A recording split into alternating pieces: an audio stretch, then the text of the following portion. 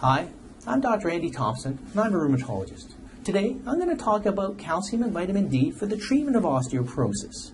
You can visit our website, www.rheuminfo.com, and print off one of our calcium and vitamin D picked-up pamphlets to follow along with this video. Now, calcium is a mineral that's an important part of your healthy bones.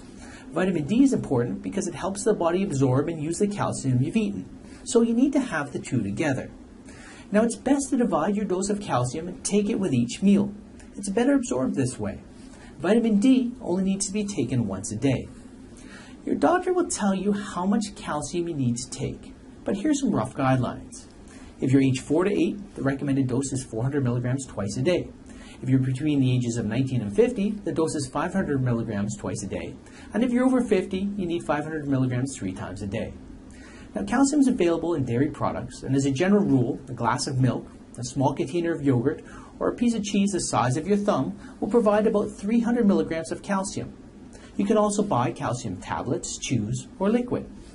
Bloating and constipation can happen as your body adjusts to the effects of the calcium supplement. The amount of vitamin D you need depends on your age. Your doctor will tell you the right amount of vitamin D to take, but again, here are some guidelines. If you're age 19 to 50, the recommended dose is 400 units a day, and for those over 50, the dose ranges from 1,000 to 2,000 units a day. Now, the most natural way for you to get vitamin D is through exposure to sunlight. Vitamin D is made in your skin when it's exposed to the sun. Milk is also fortified with vitamin D. You can also buy vitamin D tablets.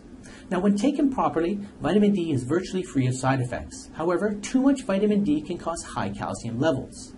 High calcium levels can cause increased thirst and urination, nausea, vomiting, and constipation.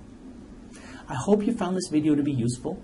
For more information, refer to our website at www.rheuminfo.com.